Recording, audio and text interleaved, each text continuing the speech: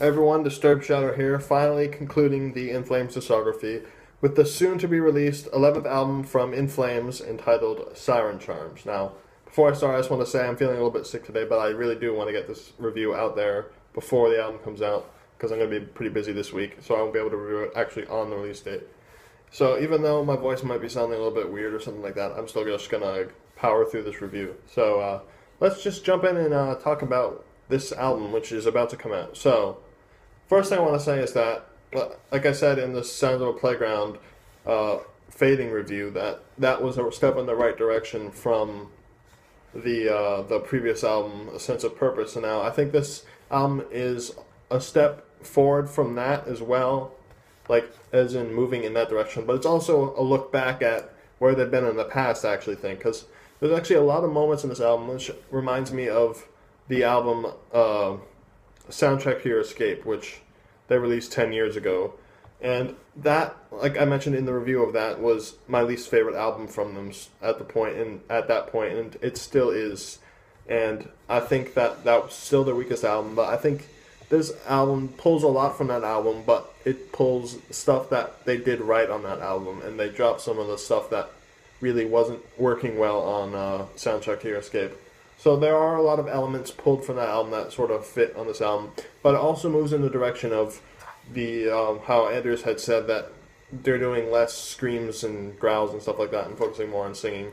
And they progress further in that direction with this album, with Anders doing a lot more singing than he did on the previous album, and a lot more clean melodic singing as opposed to the more gruff sort of singing that he did on the last couple of albums, where it's focusing more on the melodic style of singing. And I think it does enough that it really sets this album apart from where they've been in the past.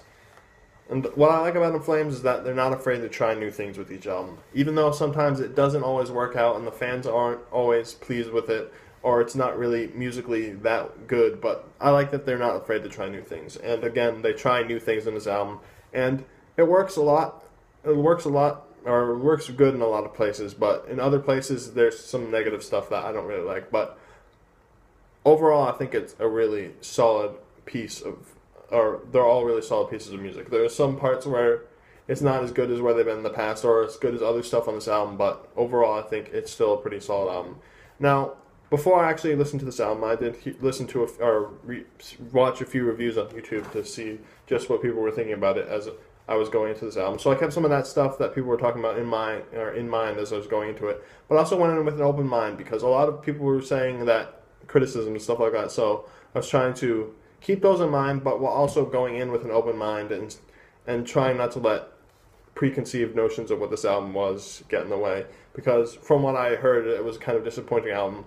But after actually listening to it for myself a few times, I'm actually quite impressed with what they did on this album. So now let's just jump in and talk about some of the specifics of this album.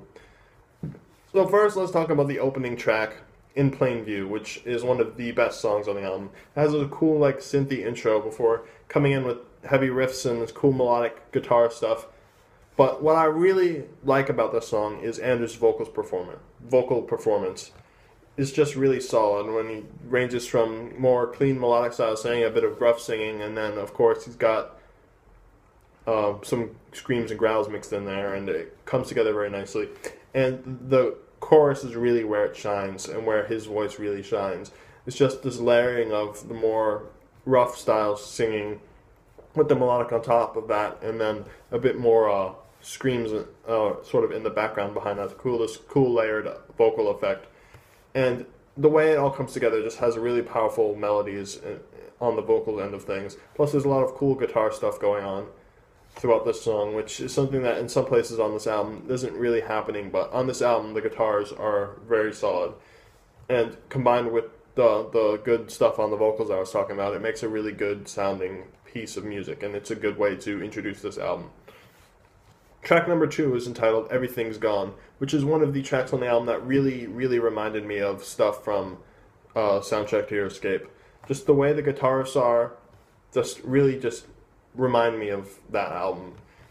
And it's sort of with that slow, sort of chugging, heavy sounding riff that sort of kind of sounds generic, but that really was because on the Sounds of a Playground Soundtrack to Your Escape, they sort of overdid that style of riff, and it became repetitive on this album. So for that album, it was kind of generic, but they don't really do that as much on this album. But there are a few moments where they have those style riffs, but it's not overdone. So on this song, it works because they're not doing it constantly throughout the whole album. And on the vocals, there's a lot of screams in this album, on this song, which compared to the rest of the album, it's a lot more scream focused than on a lot of the other songs on this album, which again really reminds me of what they were going for on Soundtrack to Your Escape, with the kind of heavy, slow chugging riffs and the more simplistic drum parts, where they have lots of heavy screaming vocals. And like I said, it really reminds me of some of the songs from Soundtrack to Your Escape.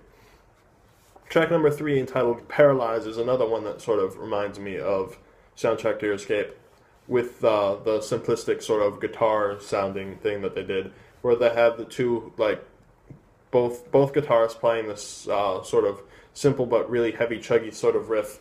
And like I said, it reminds me of that kind of stuff they did on the Soundtrack to Your Escape, at least on the guitar end. On the vocal end, Anders is going for a more melodic style of singing that really wasn't as prevalent on that album, but on this album, or on this song, he really focuses on that. So it, like I said, it pulls a bit from Soundtrack to Your Escape, but also pulls from this new direction they're going with the more melodic style singing. I think it comes together in a pretty decent song. It's not really the best on the album, but it's still a pretty solid track and worth listening to. Track number 4, Through Oblivion, which was one of the singles off the album, where a lot of people really didn't like the song because it was very different from what In Flames has done in the past, where it's more pulled back, simplistic styles of riffs where they're not really distorted that much at all. It's more clean sounding on the guitar end of things. And Anders is very focusing on this sort of soft-spoken, melodic style singing that is really different than what they've done before. And I think it comes together in a pretty decent song. It's not the best song on the album, but it's still worth a listen, and it's interesting in that how different it is from a lot of their other material. Track number 6, With Eyes Wide Open, is another song I really like. It does that thing with the more simplistic, sort of pulled back, clean sounding guitar riffs. But on top of that, there's a lot of cool guitar melodies that really pulled me into this song. And it's another song that Anders gives a really powerful melodic singing performance on this song that also pulled me into this song. Track number 6 is the title track, Siren Charms, which I thought was one of the songs that really didn't stand out to me as much. The guitar stuff that they were doing was a little bit weird, and I was sort of play a little riff, stop, then play the riff with a little more, and then stop, and just do that and build up. But vocally, this song is another one that has that good vocal performance that Anders really shines on this song, and his voice sort of progresses throughout the song, and it's just building, adding more powerful melodic singing that really showcases his how far his singing voice has come. Since, like, when they started, he was mainly doing screaming vocals and not really showcasing his singing talents. But with each album, they've added more singing into it, and you really see that his voice has progressed over time. And I think this song, it really captures the power of his voice. And I like how this song sort of progresses and builds over time on both the vocals and the guitars. But like I said, it's not one of the strongest songs on the album, but it's still a pretty good song. Track number 7, When the World Explodes, is another song that really reminds me of that Soundtrack to Your Escape era, where it has these really heavy, powerful riffs, at least in the beginning, and then they mix it up a lot with bringing in a female vocalist to sort of trade off with Anders, who's doing mainly a screaming vocals on this song. And I think it comes together in a really nice way to hear that stark difference between Anders and then this female vocalist they brought in, who sounds like a trained opera singer, actually. And it has a really nice feel to it, especially when they get into the chorus, where in the background you can hear Anders doing this really deep, but in the background, sort of backing vocal behind her more powerful operatic style of singing, and it just blends really well together.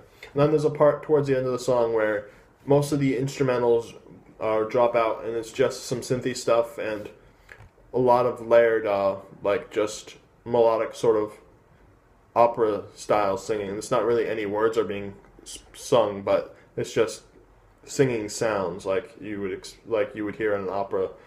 And I think just the way those vocal tracks are layered on top of each other is a really cool way to mix up the song sort of halfway through it, and then behind or on top of that they bring back in the chorus with Anders and the female vocalist they brought in, and then they just layer all these vocal tracks really well together.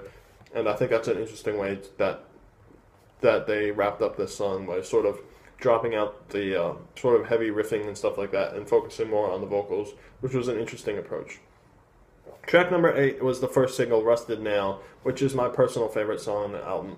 It's just got a lot of interesting stuff going on. It starts off with this like calm and more clean sounding guitar intro, and then there's another layer of guitars on top of that, and it just comes together really cool sounding before they bring in the more heavy, chuggy sort of riffs. And then there's a really cool like solo-y bit right before the verse comes in.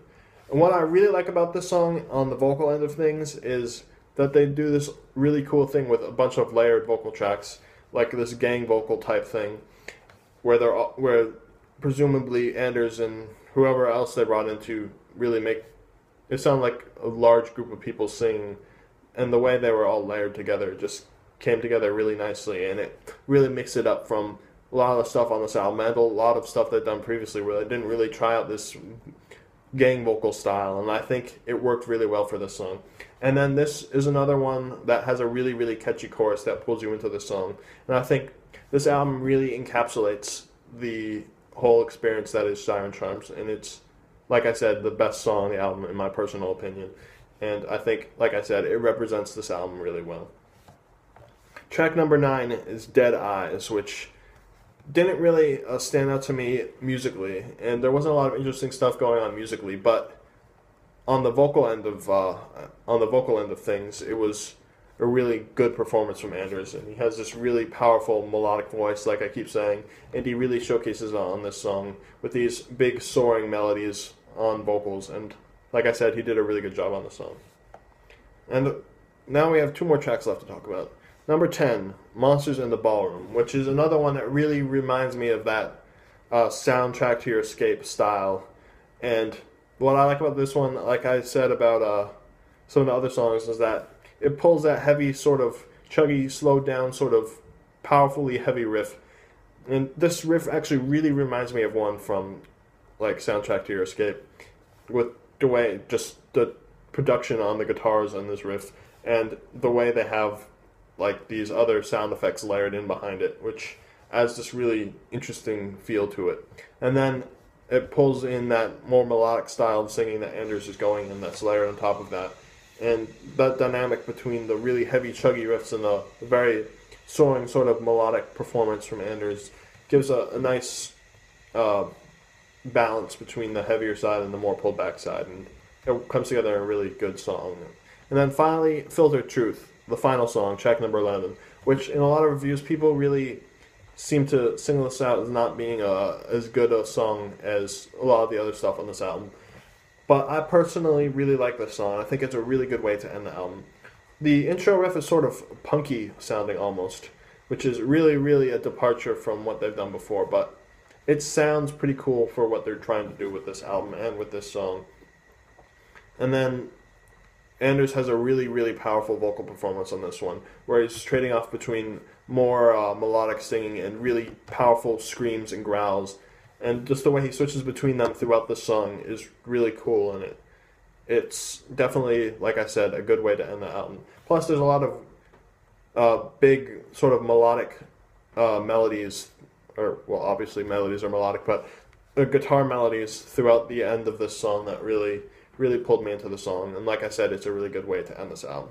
So now that we're done talking about every single track on this album, because I just felt like I needed to talk about every single song on this album, because there's a lot of interesting stuff happening, be it good or bad.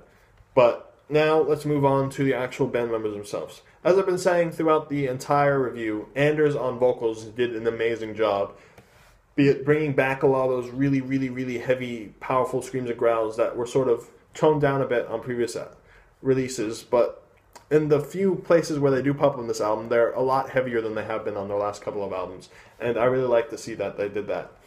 And then, of course, on the more melodic singing, Anders really shines, and you can see that his singing voice has progressed a lot over the years, and I really think that there's a lot of moments on this album where that really soaring style of singing really suits him, and he does a good job with that. Now, this is the first album to feature Niclas on guitars after Jesper left, because on their last album it was just Björn doing all the guitars. So both him and the new guitarist Niclas are playing on this album. He had actually played with them briefly before, but now he's a full-time member of the band. And like I said, there's a lot of cool melodic guitar stuff throughout this album, and they both did a good job at that. But there are a few moments where the rhythm playing is a bit generic sounding and really isn't doing that much interesting stuff.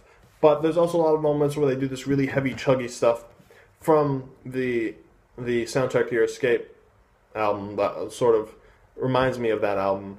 But they don't overdo it like they did on that album, and that makes it interesting and not just boring same thing over and over and over again, where they actually did it in moderation, and it worked really well when they did it that way. So they did a pretty decent job on the guitars, except for a few things that I didn't like, but overall I think they did an alright job with that, and that the good outweighs the bad on the guitars. Peter on bass, there wasn't a lot of moments where the bass really stood out to me. Like, I couldn't really hear it, it wasn't turned up loud enough, or it wasn't really doing anything interesting when I could hear it, but it did an alright job, and he kept up with what everyone else was doing, and there's a few parts where he helped to heavy up the sound, but like I said, there's not a lot of moments where the bass is really that audible or that it's really doing anything interesting, but he did an alright job with that. Daniel on drums.